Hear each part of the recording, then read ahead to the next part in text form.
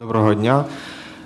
Вони не змогли подивитись матч, тому що, як всі знають, там і зв'язок відключили, і інтернету немає тільки в окремих місцях. Тому ми спілкуємось так там зранку та ввечері, тільки там по СМС або аудіозаписах, тому що немає змоги постійно бути в інтернеті.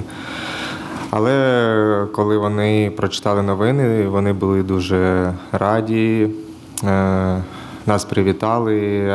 Так ще співпало, що 2 червня було в мене день народження, 3 вчора червня в моїй мами день народження було. Тому це був такий гарний привід, щоб привітати також мою маму.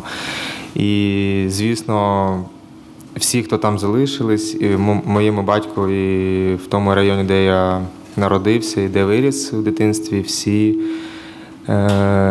дивляться, всі переживають, і всі передавали привіт, і від нас чекають, звісно, тільки перемоги. І всі читають новини, якщо є інтернет, і всі слідкують за цим. Dear Oleksandr, was your family able to watch your match in occupied Kherson? And Oleksandr answered that they could not watch the match because there is no any connection and no internet in Kherson. But they communicate by messages and they were able to read the news. Oleksandr had his birthday on 3rd of June, and his mom had her birthday on yesterday, and it was a nice chance and a nice present for them.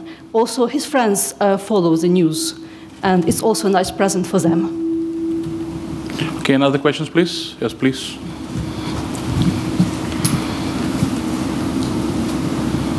Hello. The coach said after the game on Wednesday that he was emotionally empty because of what it took out of him. For the player, he's one of the players that hasn't played for many months competitively. Do they feel that they are rested and recuperated and able to put the same effort into the game tomorrow? Олександр, ви сказали на минулому матчі, що ви емоційно виснажені. Чи мали ви можливість відновитися? Тому це запитання мені? Це вам. До Караваєва. Головному тренеру? Так. Ні, the question was to the player. Ні, це до гравця, це питання було до гравця, ви не зрозуміли. Чи мали ви можливість відновитися і відпочити? Так, ми маємо дуже гарний медичний табір, в нас дуже добрі масажисти, в нас є все для відновлення, і нам дають відпочинок. Все, що нам дає медичний штаб, ми все це використовуємо і маємо дуже добре відновлення. Yes, we have a very good medical team, and they help us to renovate ourselves, and we had good rest. Thank you. Okay, yes, please. Hi, Rob Harris from Associated Press. Good luck for the game tomorrow. Could I ask, the friends you hear from back home when they're messaging, what are they doing at the moment? Are they sort of in trenches? Are they do you hear the stories in terms of how they are fighting and contributing at the moment when you're talking about what you're trying to do on the football pitch? Якщо згадати про ваших друзів, які залишилися вдома, що вони зараз роблять і чим займаються? В них таких справ, які були до окупації, звісно, немає. Роботи так такової немає також. Вони всі в великій такій надії, що в ближайші часи наші військові зможуть визволити наші ж території і повернутися до нашої незалежної країни. Тому всі в такому великому очікуванні. І з усіма, з ким розмовляв, всі дуже позитивно, дуже мають гарний позитивний настрій, тому що вони бачать, як наші військові дають великий отпір тим, які прийшли на нашу землю, яких ніхто не чекав. І це дає такий великий позитивний стимул і всіх позитивні емоції, тому що всі вірять в це і бачать, як весь світ об'єднався навколо нас. The occupation changed much for his friends. Many of them lost work, but they all hope for soon deoccupation and freeing of the lands and returning back to normal routines. They are all in positive mood because they see the course of the war and they see that Ukraine is able to defend in this war. Будь ласка, прошу. Ольга Хоменко, японський телеканал NHK. Олександре, таке питання. Перед вами виступав гравець збірної Уельса, який сказав, що вони всі співчувають Україні, але перемогу завтра не подарують, тому що це спорт, це гра і це боротьба.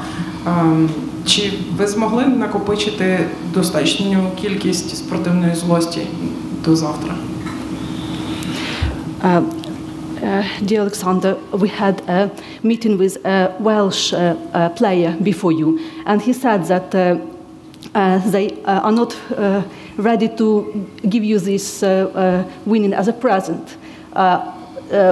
What is your mood? Will you be angry enough to just to play as well? Звісно, всі знають, яка в нас ситуація, але спорт є спорт, і, звісно, навіть коли були такі думки, що нам там подарують путівку до Мундіалю, то всі футболісти одразу відповіли ні, тому що це було б нечесно, тому що все має вирішуватись на футбольному полі по спортивному принципу. Тому ми отримали цю путівку спочатку до першого плей-офф, до першого матчу з Шотландією. І ми знаємо, який ми шлях пройшли. І коли ми зробили це в першій грі, то до цієї гри, звісно, ми розуміємо, що це найважливіша гра на даний момент, на даному етапі в нашому житті. І, звісно, у нас є дуже велике бажання, дуже велика ігрова злість. І, звісно, всі цього чекають, прагнуть і бажають перемоги. Тому те, що в нас в колективі відбувається, це буде завтра все на полі, тому що ми єдині і ми покажемо, на що ми здатні. Okay, any question to Oleksandr Karavaev? Yes, please. Translation? Okay, sorry, excuse me, yes, I forgot it. Yeah. Right, so the question was whether they are ready to defend. And Oleksandr answered that sport is sport, and they didn't expect for presence or didn't expect for unfair win. They know how hard it is, and this is the most important game in their lives. But they really wish to win, and they think they are they will do everything possible to win. Okay, yes, please. Yes, Paul Rees, Al Jazeera English. Oleksandr, I think maybe a lot of people were expecting the performance against Scotland to be quite an emotional performance, but it was a very cool, very professional performance. Was that something you decided consciously, or was it just a question of going onto the pitch, doing your job, and will that be the case tomorrow? Ми всі очікували емоційну гру з Шотландією, але вона була дуже спокійною та виваженою. Що ви можете сказати про завтрашній день? Я б так не сказав, що вона була дуже спокійна, гра в Шотландії. Вона забрала багато емоцій і більше позитивних, і це добре.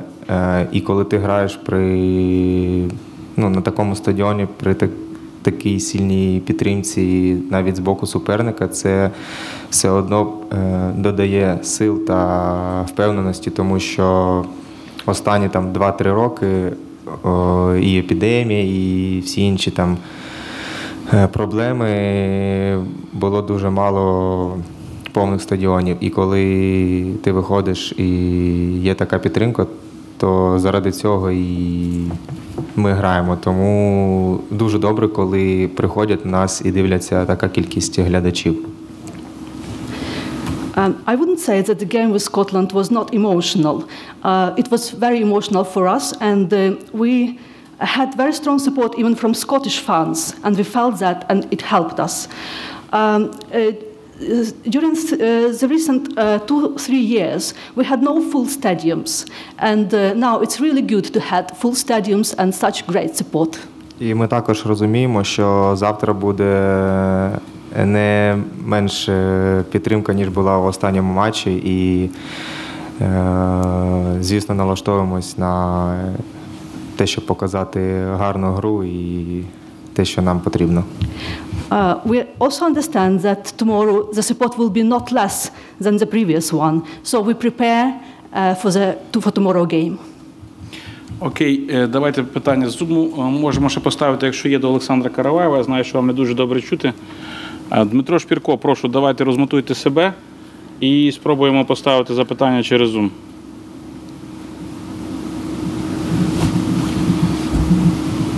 Так, будь ласка, Дмитро, прошу ставити запитання.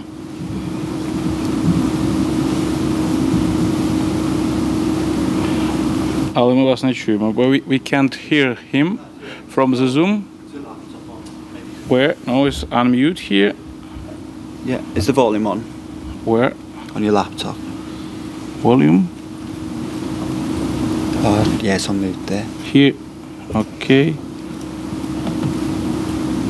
And then if you just... Yeah. Окей, давайте спробуємо ще раз, Дмитро. Колеги, чи ви чуєте мене? Доброго вечора. Чуємо, та, з лептопа. Окей. Прошу ставити запитання там. Так, будь ласка, Олександре, в першу чергу вітаємо вас із ювілеєм. Знаємо, кілька днів тому був ваш день народження. Запитання стосується вашої взаємодії на фланзі з Андрієм Ярмоленко. Здалося, що матчі з Шотландією. Таке враження склалося, що ніби ви всю кар'єру граєте поруч на одному фланзі. Настільки чудове взаєморозуміння між вами було. Добрий вечір. Так, ми з ним багато вже років разом граємо на одному фланзі, і нам дуже комфортно, і ми розуміємо співслова, тому що ми спілкуємося не тільки в межах поля, а й за межами нього, і це багато так індивідуальних розмов з приводу саме футбольної гри, і тому є в нас розуміння між собою на полі. The question was from Dmitro Shpirko.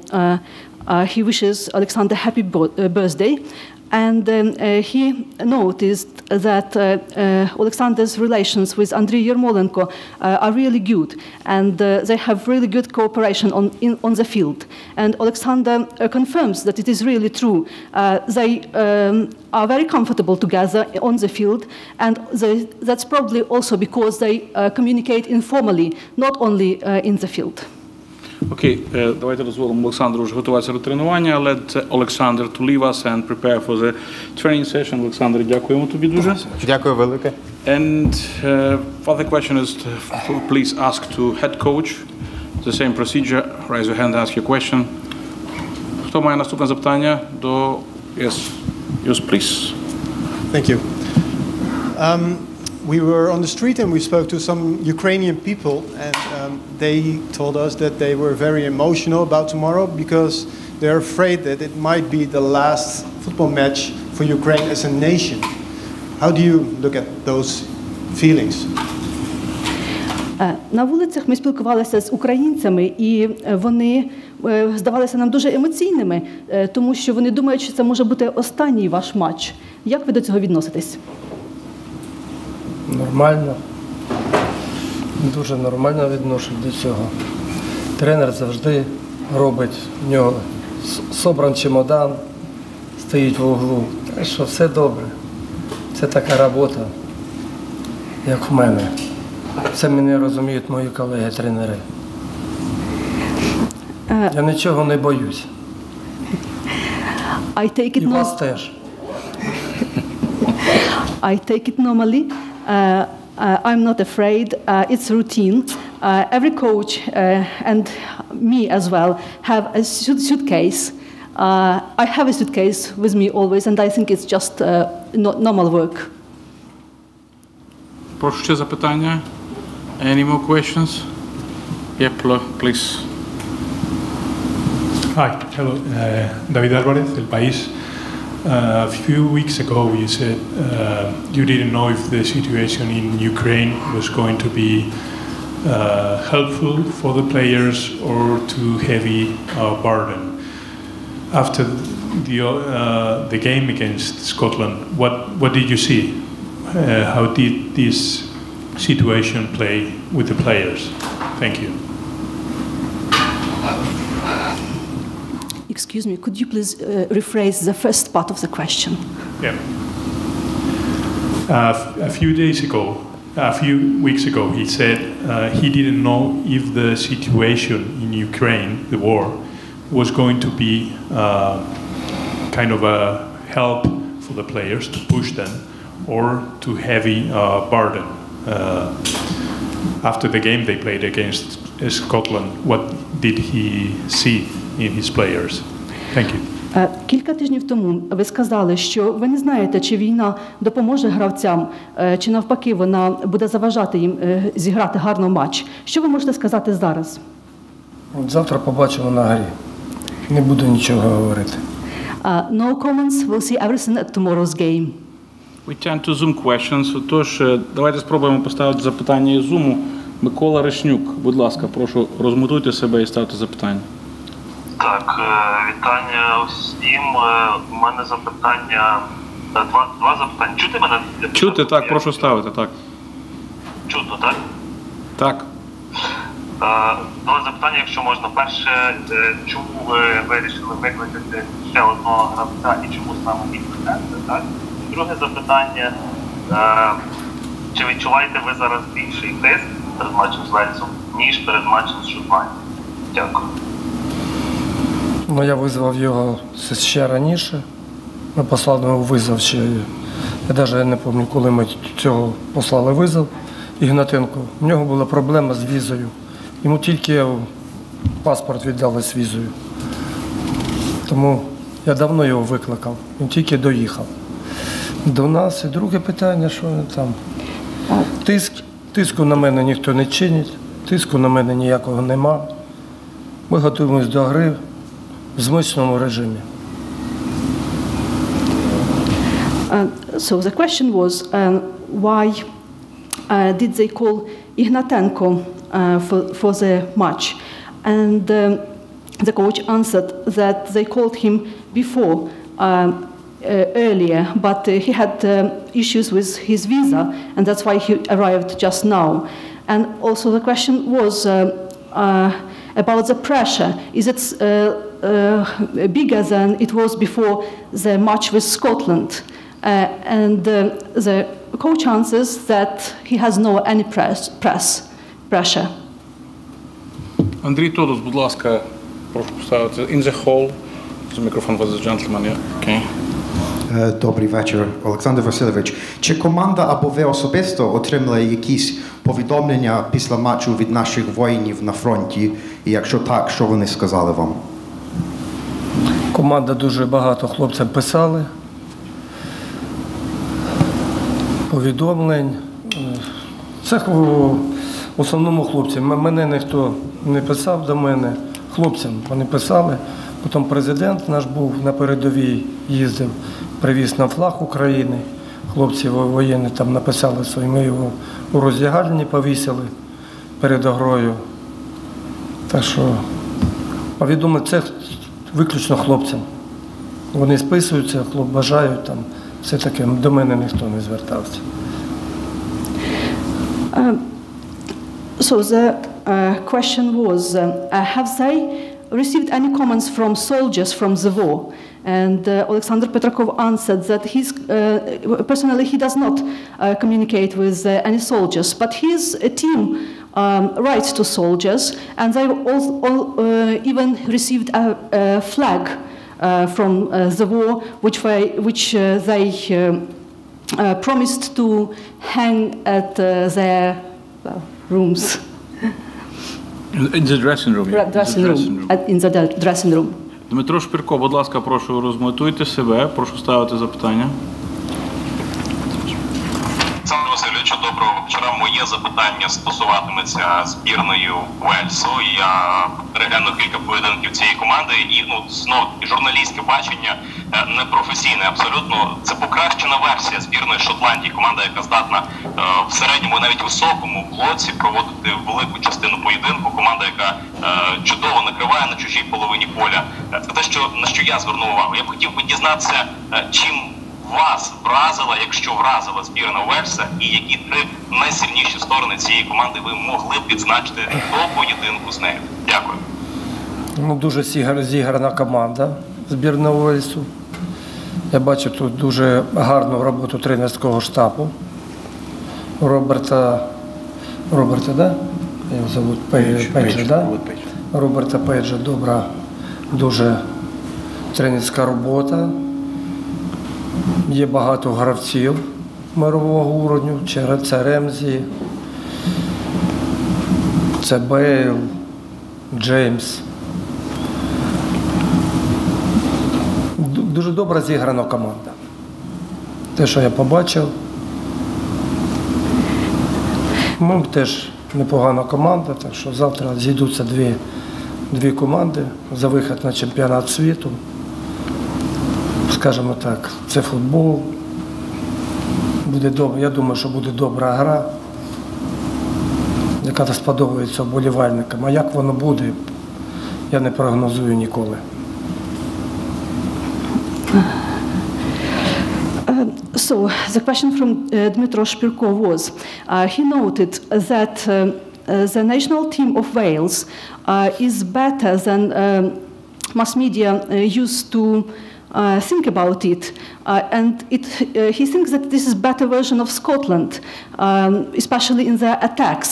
And he asks Oleksandr Vasilyevich what has he noted, and the head coach answers that he watched the coach work of Robert Page, and he noted that the team is very cooperated, and the players is really good, especially Bale and James. But he thinks they are good too, and he thinks tomorrow that, everybody will have a chance to see a good game. And also he mentioned Ramsey.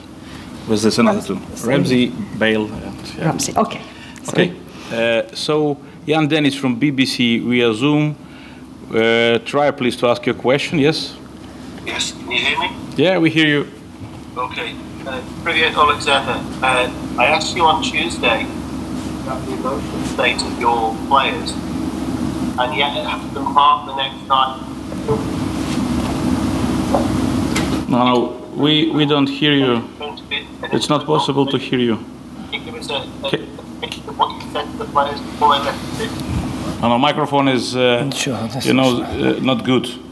If you maybe try once more, because your microphone is like overloaded, Okay, is that better?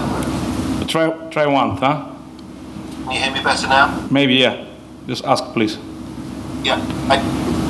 On Tuesday, Alexander,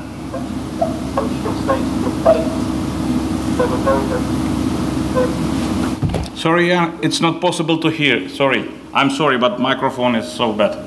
Excuse me. So, any more questions here? Yes, please.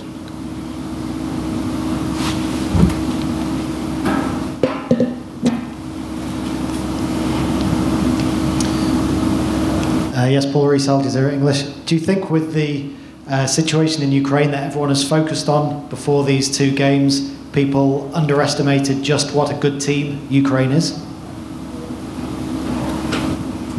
Чи ви вважаєте, що ситуація, якою склалася в Україні, люди недооцінюють, яка гарна українська команда є насправді? Люди недооцінюють? Underestimate, right? У нас дуже складна обстановка в державі. Не всі люди дивляться за футболом, у людей горе таке.